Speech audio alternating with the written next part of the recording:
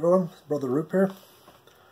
I was talking to a friend this morning, and he kept talking about referring to the Catholic Church, and then he said he went to a Christian church, and then he would refer to the Catholic Church and then the Christian Church, and found out the Christian Church was a non-denominational church. I told him, Catholics are Christians too, you know. He looked at me, he says, what, they are? I says, yeah, anybody who worships Christ is a Christian. Christian, you know, you worship Christ, you're a Christian. Catholics worship Christ, they're Christians. And, you know, Protestants of any flavor, they're all Christians too. So, you know, I had to, it's funny, he just was amazed, you know, like, yeah, really?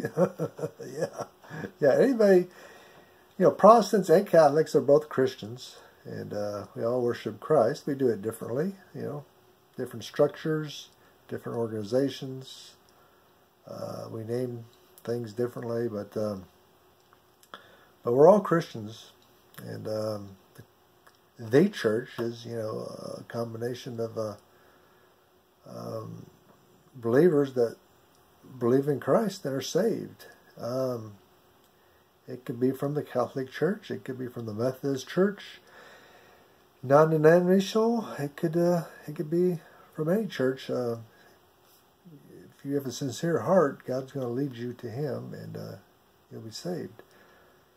So Christian church takes up everything, you know, Catholic, Protestant. So, any comments? Leave some comments below, and God bless you.